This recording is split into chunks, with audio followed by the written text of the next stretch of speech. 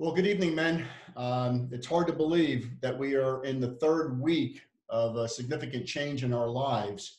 We're all now working from our homes. We're using video conferencing for meetings. We're having to limit our trips to grocery stores, and we're all social distancing from each other. So I just want to give you a heads up that tonight's lecture is going to run a little bit longer.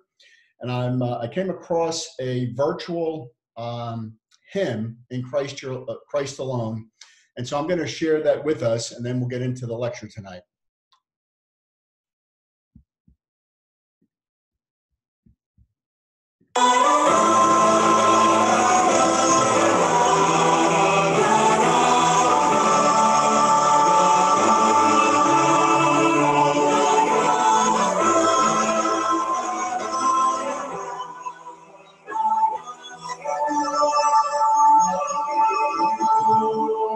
In Christ alone, my hope is found.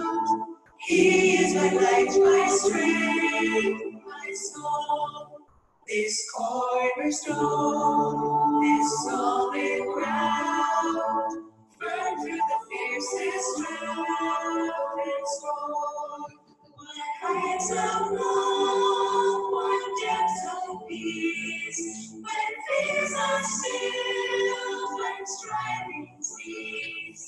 My comforter, my all in all, here in the love of Christ I stand. La da da da, la da da da, la da da da. In Christ alone, took on flesh, fullness of God in endless day, His love, righteousness, scorned by the ones He came to save, till on that cross as Jesus died, the wrath of God was satisfied. For every sin on Him was laid, here in the death of Christ I lay. There in the cross His body lay, light of the world I died to save. Then bursting forth in glorious day, up from as He stands in victory, since Christ has lost His grip on me. For I am His, and He is mine, and with the precious blood of Christ. La da da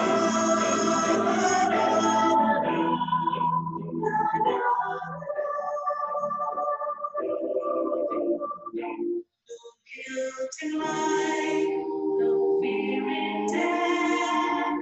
This is the power of Christ in me.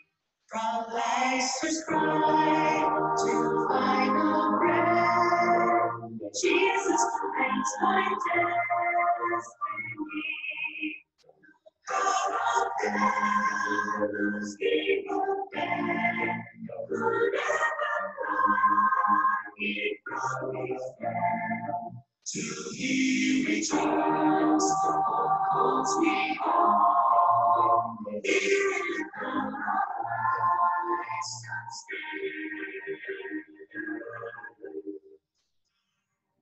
Here in the power of Christ I stand.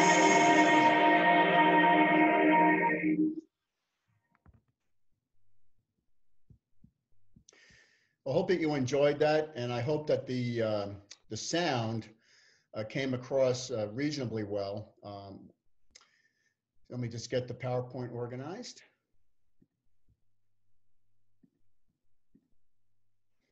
So if you go to YouTube, you can search the David Wesley Virtual Choir, and apparently they've got several, but I just thought that it'd be nice if we started tonight's lecture with that hymn.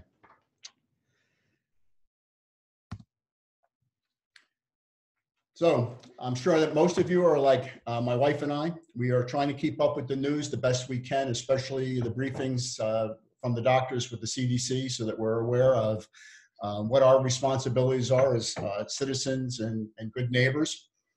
But we're all hearing a lot of catchphrases these days. 15 days to slow the spread. Do your part to slow the spread. Social distancing will flatten the curve. Now, the point of catchphrases is for them to stick with us. What's Nike's catchphrase? Just do it. How about M&M's? Melt in your mouth, not in your hands. And how about Coca-Cola's? The real thing. Now, we had a vibrant discussion on our Zoom meeting Friday morning as we discussed Paul's singular focus despite any circumstance that he found himself in to share the gospel. He listened and met people where they were, always connecting them to God's word and to Jesus. Paul's courage, boldness, and intentional focus is just amazing. So when we think about this week's passages, what would Paul's catchphrase be? As we all consider what Paul had been going through in the last chapters of Acts, persecution, false accusations, being arrested, put into chains, put in jail, we can only imagine the range of human emotions that he was experiencing. But thankfully, Paul was calm, confident, and a faithful witness to Jesus and his good news, which provides us with our big idea. Followers of Jesus are called to be witnesses of his good news. Now, Paul's personal experience with God was the source of his confidence and courage in sharing the gospel. Meeting the risen Jesus on the road to Damascus, he personally experienced the quote-unquote real thing. God himself was Paul's source of courage and confidence in sharing the gospel. Last week in chapter 23, the Lord stood near Paul and said, "Take courage. As you have testified about me in Jerusalem, so you must testify in Rome." So Paul continues to just do it. His life is transformed by Jesus, and he was determined to make sure that as many people as possible had the same opportunity to experience Jesus in their lives. So regardless of the circumstances Paul was in, he understood being a faithful witness for Jesus was critical in every encounter. There was an urgency to sharing the gospel to anyone who would listen. So from our study of the Bible and your study of the Bible, what scripture verse or words could be your personal catchphrase? What would encourage you to boldly witness for Jesus and to share the good news? How about the catchphrase, God teach me what I should say? Jesus said, when they bring you to trial and deliver you over, do not be anxious beforehand what you were about to say, whatever is given to you in that hour, for it is not you who speak, but the Holy Spirit. And that was recorded in both Mark and in Matthew. We opened this year's study with Jesus' words in chapter 1, verse 8. You will receive power when the Holy Spirit comes on you, and you will be my witnesses in Jerusalem and all of Judea and Samaria and to the ends of the earth. God is with us. The Holy Spirit lives within believers, and he will equip us to be his witnesses. Those who are followers of Jesus should be living with intentionality, passion, focus, and courage, and sharing as boldly as Paul did when he said to Festus and King Agrippa, I pray to God that not only you, but all who are listening to me today become what I am, except for these chains. Paul's heart aligned perfectly with his Lord and Savior's. He faithfully and humbly shared his personal transformation after meeting Jesus so that every person who heard his story would experience life change through a personal relationship with Jesus. We have two divisions tonight. In the first division, we see Paul, a faithful witness before Felix and Festus in Acts 24 and 25. And then we see Paul, a humble witness before King Agrippa in Acts 26. So if you would, open your Bibles or your Bible apps to Acts 24, where we find Paul ending in Caesarea after a failed attempt to kill him and being escorted by a small army of Roman soldiers. Once again, we see how truth triggers opposition. The Jewish religious leaders are more interested in being right and on holding on to their corrupt enterprise cloaked beneath a false godliness. God's truth and grace exposes the sins and guilt of people. Unfortunately, some, maybe many, push back, refusing to face their present reality, the truth about themselves, and this often leads to opposition. The Jews were relentless in their efforts to root out Paul and anyone else who threatened their status quo. So let's just take a look at some of Paul's opposition that had organized and mobilized against him before Felix. Tertullus, a skilled speaker, flatters the governor, knowing full well that he was viewed as a terrible administrator with a history of hostility with the Jews. The charges against Paul that he was a troublemaker, stirring up riots among the Jews throughout the world, that he was also the ringleader of the Nazarene cult, and in violation of Roman law, Paul also tried to defile the temple. They had Paul arrested and accused, and then they accused Lysias, the Roman commander, of violence, knowing it was the Jews who had been on the verge of a riot. They also provided false witnesses to provide testimony against Paul. They belittled the quote-unquote way, those who were followers of Jesus, by describing it as a sect or a cult. They played politics with Felix, with the text suggesting that he was open to settling disputes by taking bribes and making deals. Now, one theologian said, it is interesting that the three accusations range from general to particular. The first was instigating religious dissent or sedition, which was the same charge brought against Jesus and was a serious political charge, but would be hard to prove. The second being a ringleader of a sect, and the third desecrating the temple, a religious issue that the Romans wouldn't prosecute. Ironically, by saying that Lysias, the Roman commander, created the current incident by interfering with the work of the Sanhedrin, Tertullus was admitting that the issue was really religious, not political. The truth is that the Jewish religious leaders did not want Paul, or anyone for that matter, to think that they had a right to preach something contrary to what they were teaching, even if it were true.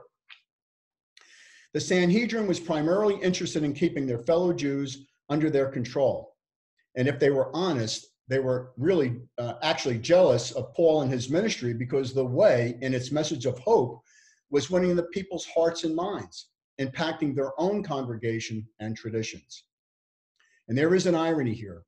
Paul is being falsely accused in a courtroom where in reality his accusers should have been facing charges of attempted murder, perjury, collusion, fabricating evidence, defamation, and bringing false witnesses. Paul, however, a faithful witness for Jesus, remained calm, confident, and with courage stuck to the facts and dependent on God's truth. Beginning in verse 10, we see Paul is respectful of Felix without flattery. Calmly and systematically, he lays out his defense by saying, "You can easily verify that not more than 12 days ago, I went up to Jerusalem to worship. My accusers did not find me arguing with anyone at the temple or stirring up a crowd in the synagogue or anywhere else in the city. And they cannot prove any of the charges they are now making against me." Paul then admits that he worships the God of our fathers as a follower of the way, which they call a sect. "I believe everything that agrees with the law and is written in the prophets." In verse 15, "I have the same hope in God as these men, that there will be a resurrection of both the righteous and the wicked. So I strive always to keep my conscience clear before God and men." Paul knew this issue would be a source of contention, so he takes this opportunity to boldly affirm that his faith is based on the same faith as his fellow Pharisees. Paul knew that Roman law allowed every man to freely worship God according to the religion of their country. So with focused intention, he defends and stands up to the accusations and goes all in on his devotion to Jesus and the way. And by doing this, he essentially says, if it's a crime to love the Lord my God, then convict me. Paul was confident in his relationship with Jesus. He knew Jesus loved him and all of humanity. He was convinced that Jesus died for his sins, for the sins of all people, and was buried and had risen to life. So what does it mean for you and I to have a clear conscience before God and others? What does that look like in our life, at work, at home, and in our community? Is there a difference in how you and I demonstrate a clear conscience in our private and public life? If there is, will you join me in praying that God will give us the resolve to live with a clear conscience before him, our families, and our friends? Now, resolve means to decide firmly on a course of action, to make up one's mind, to settle on a plan of action. So let's be men that resolve to be faithful, to be prayerful, to trust and depend on God. Let's be men that will be courageous in sharing the hope we have in Jesus. Let's resolve to do what love requires of us, to respond with self-control and wisdom, and to not dwell on small matters, to resist temptations. And finally, let's resolve to persevere in being generous and gracious at all times. Beginning in verse 18, Paul is clear. There is no crowd with me, nor was I involved in any disturbance. But there are some Jews from the province of Asia who ought to be here before you and bring charges if they had anything against me. These here who are here should state what crime they found in me when I stood before the Sanhedrin, unless it is this one thing that I shouted as I stood in their presence. It is concerning the resurrection of the dead that I am on trial before you today. Now, Felix was well acquainted with the way, and so he adjourns the proceedings, saying, when Lysias the commander comes, I will decide your case. And he orders Paul to be kept under guard with some freedoms. In verse 24, several days later, Felix came with his wife Drusilla, a Jewess, and they listened to Paul speak about faith in Jesus Christ.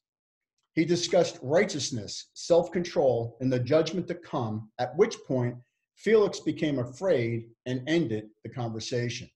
Now, page 2 of the notes this week will provide some additional background on Felix and Drusilla, but the bottom line is that both of them would do or say anything to get what they wanted. Now, Felix did not have a problem with the story of Jesus or the way, but when Paul's words touched a nerve about having a right relationship with God, living honorably, with integrity, and ultimately being held accountable before God, the text tells us he became afraid. Rather than coming to a place of confession and repentance, Felix wanted to avoid the message of salvation altogether until a more convenient time.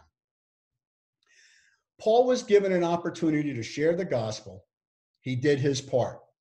And God also gave Felix and Drusilla the opportunity to respond, but they chose to pass for a later time. And worse, we see Felix hoping Paul would offer him a bribe, so he meets with him frequently. But when 2 years had passed, he was succeeded by Porcius Festus, and Felix, wanting to grant the Jews a favor, leaves Paul in prison. Now, Felix could have set Paul free because there were no grounds for charging him. But Felix was more interested in being non-confrontational with the Jews and maintaining peace, so he does nothing. He takes the easy, he takes the coward's way out. Now, that specifically touched a nerve in me, and maybe for some of you. Isn't it true that we lean towards procrastination and self-preservation, especially when we face difficult decisions or difficult topics? While juggling our busy schedules, it just seems easier to ignore or choose not to deal with important issues in our lives. The question I guess I had to ask myself, and I'll ask all of us, is how is that working for us? In chapter 25, Paul is now before an inexperienced and newly appointed magistrate named Porcius Festus. And the Jews pick up where they left off, presenting their charges against Paul, while seeking to take advantage by urgently requesting Festus transfer Paul to Jerusalem as a favor to them, while in fact they were planning an ambush to kill him. Beginning in verse 8, Paul again courageously defends himself by stating that he has done nothing wrong against the law of the Jews or the temple or against Caesar. Festus, wishing to do the Jews a favor, asked Paul if he was willing to be tried in Jerusalem. Paul answered, saying, I am now standing in Caesar's court, where I should be tried. I have not done anything wrong to the Jews, as you well know. If, however, I am guilty of doing anything deserving death, I do not refuse to die. But if the charges brought against me by the Jews are not true, no one has the right to hand me over to them. So I appeal to Caesar. Festus declared, after conferring with this council, you have appealed to Caesar you will go. A few days later, when King Agrippa and Bernice arrived in Caesarea to pay respect to Festus, he discussed Paul's case with the king and how he was at a loss to investigate matters of dispute about the Jewish religion and about a dead man named Jesus, who Paul claims was alive. Agrippa said that he would like to hear this man himself. So we see beginning in verse 23, the next day, Agrippa and Bernice came with great pomp and entered the audience room with high-ranking officers and the leading men of the city. Festus has Paul brought in and says, King Agrippa and all who are present with us, you see this man? The whole Jewish community has petitioned me against him, shouting that he ought not to live any longer. I have found that he has done nothing deserving of death, but because he appealed to the emperor, I decided to send him to Rome. But I have nothing definite to write to his majesty about him. Therefore, I have brought him before you, King Agrippa, so that as a result of this investigation, I may have something to write. It seems unreasonable to me to send a prisoner without specifying the charges against him. So let's put ourselves in Paul's place for a moment. He's an innocent man under house arrest. It's not a dungeon, but it's 2 years. 2 years have passed. What would you be thinking? How would you have responded? Where was Paul focused? On God. He knew God was in control, and he knew God's will for him. And that will was he was to be a witness in Rome. Paul's response to his circumstances demonstrates that he did not waste any opportunities to share the gospel. He interacted with many during those 2 years, including the Roman soldiers who were watching over him, the household servants of Felix and Drusilla. He had many visitors, so no time that he had was wasted while he was waiting on God. And that brings us to our first main truth. God provides opportunities for his followers to courageously share the gospel. Now, many of us, if not all of us, would agree that speaking courageously about our faith is difficult and challenging. The old saying that the truth hurts rings true. While the word of God is true and is life-changing, it is also challenging. And as we discussed last week, we are called to share the whole truth, not a watered down or an easy version of the truth. Unfortunately, we all battle with fear of loss of relationships, family, and friends. And that sense of loss may cause us to omit critically important messaging the Holy Spirit wants another person to hear. To be an effective witness of the gospel, we need to be faithful. We need courage. And we need wisdom, which requires us to listen to the Holy Spirit. And by listening and observing where he is at work in the minds, in the hearts of the people that he places before us. Our responsibility is to be prepared by studying the Bible, by exercising the knowledge God has provided. We are to live as image bearers, trusting him. So let's remember the words that Paul wrote. Who is going to harm you if you are eager to do good? But even if you should suffer for what is right, you are blessed. Do not fear what they fear. Do not be frightened. But in your hearts, set apart Christ as Lord. Always be prepared to give an answer to everyone who asks you to give the reason for the hope that you have, but to do this with gentleness, respect, and keeping a clear conscience. And I misspoke. That was actually the Apostle Peter that wrote that. In our second division tonight, we're in Acts 26. We see Paul as a humble witness that God has placed before King Agrippa, as well as many high-ranking officers and leading men of the city. Paul is about to give his longest speech as recorded by Luke in the book of Acts. Paul knows he will be going to Rome to face trial, yet he leverages this moment to offer a heartfelt, passionate testimony about his personal encounter and life transformation with Jesus, and to share the truth of the good news that God has for all people.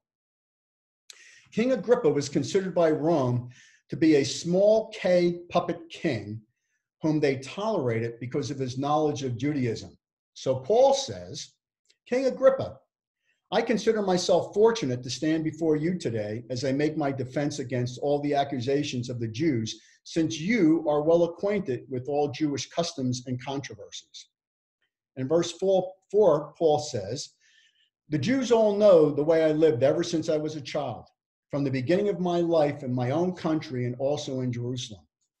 They have known for a long time and can testify, if they are willing, that I have lived according to the strictest sect of our religion as a Pharisee. And it is because of my hope in what God promised our fathers that I am on trial today. And then he says to the king, why should any of you consider it incredible that God raises the dead? And that was the point of conflict about Israel's Messiah, their great deliverer, and in whom they had placed their hope. Paul's claim is that Jesus is the Messiah, who the Jewish leadership rejected and killed, but who God validated and vindicated by resurrecting him from the dead. In verse 9, Paul points out that he too was convinced to do all that he could to oppose the name of Jesus of Nazareth. He says, that is exactly what I did in Jerusalem. And with the authority of the chief priests, he says, I put many of the saints in prison. And when they were put to death, I cast my vote against them. Sharing transparently, exposing not only his good, but also his shameful past, Paul hopes his audience will understand that he knows what he's talking about. He is an authority of the law, an expert, yet he got it wrong. Paul is demonstrating true humility in witnessing to others. In verse 12, Paul describes his personal encounter with the risen Jesus Christ himself while on the road to Damascus, telling them that he heard a voice speaking in Aramaic say to him, Saul, Saul, why do you persecute me? It is hard for you to kick against the goads. Now, one theologian said to kick against the goads is only found in this account, used as a metaphor for a difficult, destructive action that one simply cannot successfully resist, which is the actions of God. This is the third time in Luke's narrative that Paul recounts his Damascus Road experience to present the gospel, to present the good news. He comes to realize that he and anyone who persecutes followers of Jesus are really persecuting Jesus himself. So Paul is saying, look, I was deeply committed, a knowledgeable proponent of Judaism. And yes, my perspective has changed, but not in spite of Judaism, but because I now understand that our Hebrew scriptures correctly predicted Jesus' coming. He has come. I met him, and he is alive. Paul continues saying that Jesus told him, get up and stand on your feet. I have appeared to you and appointed you a servant and a witness of what you have seen of me and what I will show you. In verse 17, Jesus says, I will rescue you from your own people and from the Gentiles. I'm sending you to them to open their eyes, to turn from their darkness to light, and from the power of Satan to God, so that they may receive forgiveness of sins and a place among those who are sanctified by faith in me. Wow, unbelievable. In this divine encounter, Paul immediately knew that the Messiah had come and the Messiah was Jesus. He knew this with certainty, and he knew that Jesus was calling him to be part of his ministry. By this time in Caesarea, Paul had written 6 books about his ministry experiences. He had a purpose. After recovering from momentary blindness, he had a fresh outlook on things and an anointing from the Lord. We can only imagine how thankful he was for the grace that God showed him and the fact that God accepted him even after all he had done to persecute Jesus and his followers. Paul reaffirms his belief in the resurrection of Jesus, for this is the very foundation of faith in Christ. Paul's hope is not focused on life on earth, because this life is only temporal. Paul now knows there is much more to life for believers in this world, because we are also citizens of heaven.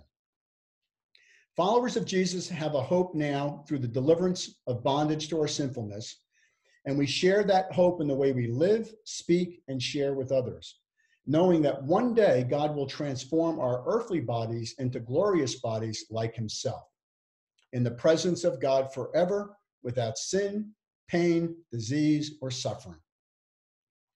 Knowing this with certainty as Paul did should prompt us to wake up every day eager to share his good news with as many people as we can. And this needs to be with a sense of urgency so that none are lost and end up tragically being separated from God for eternity. Now, consider the response from Festus and Agrippa after they've heard all this. Festus interrupts Paul's defense saying, "You're out of your mind, Paul. Your great learning is driving you crazy." Now, most of us have had this experience when someone we know doesn't take us seriously. They try to crack a joke or to avoid the conversation or topic altogether. However, the truth is, everyone needs to know the truth.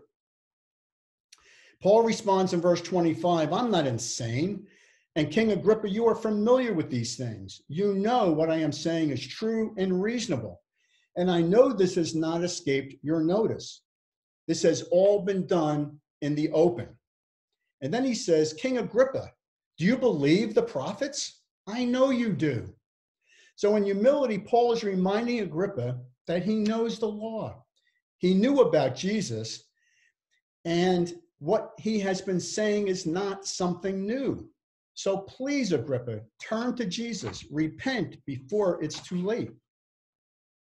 The sad reality is we are not told if any of those who heard Paul's message ever received or believed in the good news of Jesus Christ. Followers of Jesus know that every day is a day of salvation for someone. The question is, will we be humble and transparent as we share the gospel and the hope we have in love with someone that is struggling with the pressures of expectation, past guilt, anxiety, or even loneliness? Will you and I commit to sharing our life's experiences in order to relate to someone who might be going through a similar circumstance? C.S. Lewis said, "Humility is not thinking less of yourself, it's thinking of yourself less." And that brings us to our second main truth. Humble witnessing includes our personal testimony and always points people to God. When Paul writes in Philippians chapter 2, verse 3, consider ourselves better than yourselves, consider others better than yourselves, he uses a verb that means to calculate. So we are to make a conscious decision to consider others better than ourselves. And one way to do that is to ask ourselves, what does love require of me in this situation or with this person? When you and I have the opportunity to share the gospel, it would be very helpful to know our audience and to find areas of agreement in order to build a communication bridge that will facilitate discussion of potential differences. In so doing, we're following Jesus' example. Jesus was content to be known as a carpenter, happy to be mistaken for a gardener. And he served his followers by washing their feet.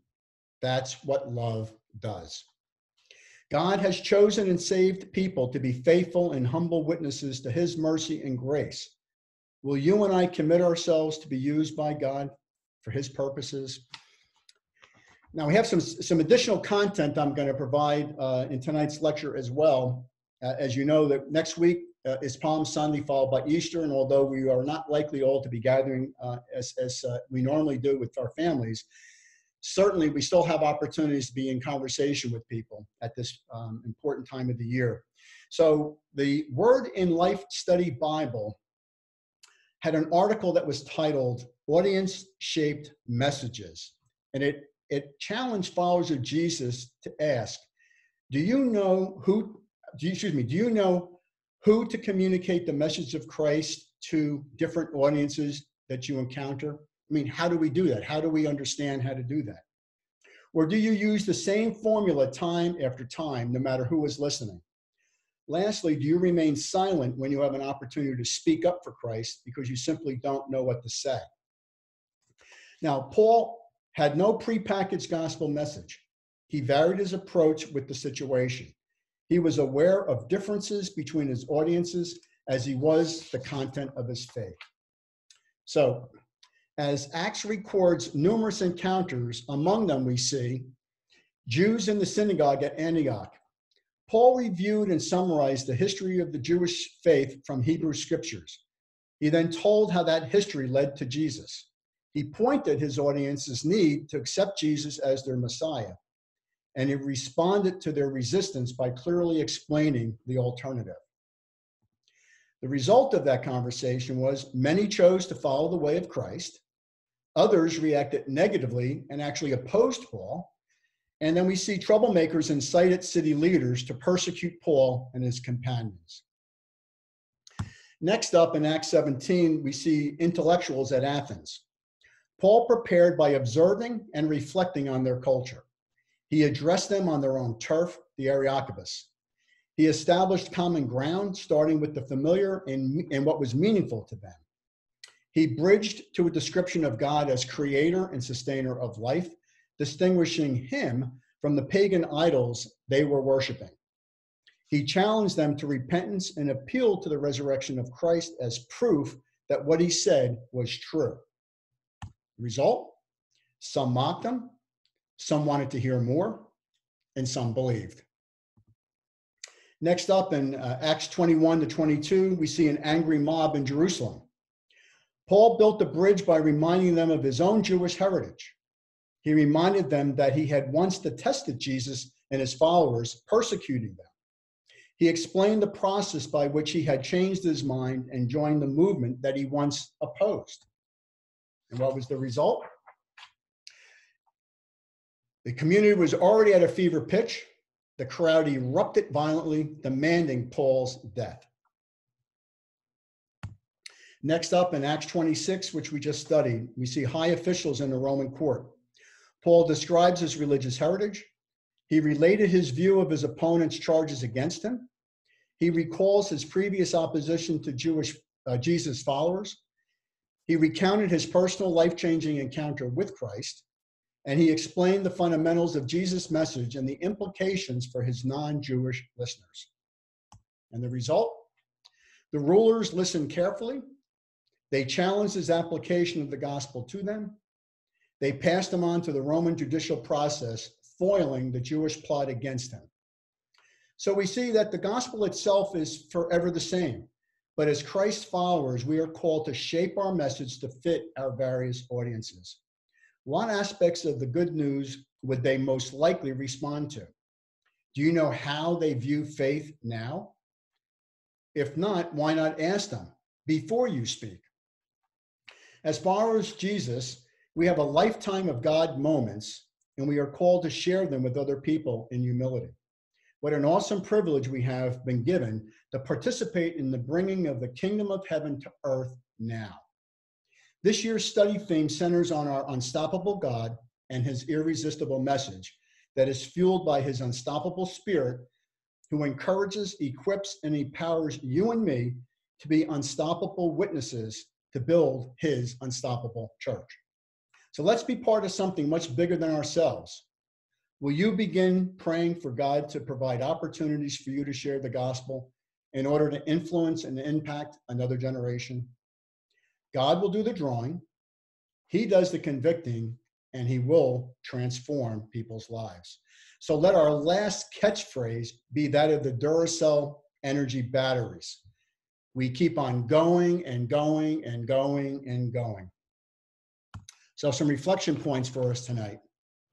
What areas of your life do you need to exercise resolve so that you are accountable to God and others? How are you demonstrating faith and calm in the current circumstances? And how often do you look for a more convenient time to share the gospel? So let us pray. Lord, may our prayer today be the encouraging words Paul wrote to Timothy, that God has not given us a spirit of fear, but of power and of love and of self-discipline. Lord, in the power of the Holy Spirit and passing along the love that you have shown for each of us, may we be disciplined by faith in you and not fearful of our present circumstances. And may our hope in you encourage others as we lift spirits and point them to you. We ask all this in Jesus' name. Amen.